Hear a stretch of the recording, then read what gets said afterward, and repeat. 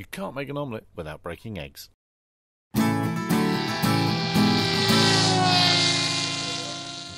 Head of Engineering at SUS News here in South Africa, Dan, my middle son, did a lot of flying over Easter, which was great. He's a great fixed-wing and multi-rotor pilot. We also harvested a load of signs left out by a cycle race, and the Devils had their race and left all the warning signs out there.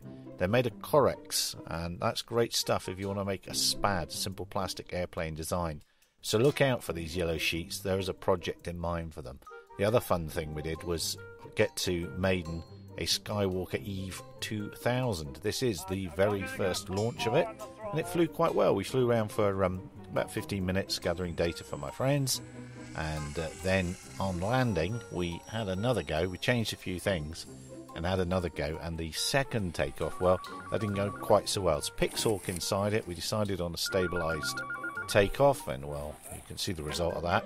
Not quite sure what happened there, but it was alright in the end, and we got home in time for tea and medals after a further 15 minutes or so of flying. Quite impressed with the thing, quite like it, and I'm sure when the wrinkles are ironed out it'll be a very useful platform. So that's a 26 meters of stuff, but it's keeping the nose up, which is... There's trim issues, but it's better than it was. So that's the batteries. Here it is, that's them down, there's them up. Tapping couple. There's them there. Look at that, that's a lovely draw. Yeah. Even into the wind, that's a lovely draw. Doing circuits our way, or is the whole of the route? This is as far out as it's going to go. Okay. Much better than my hand-fisted hand.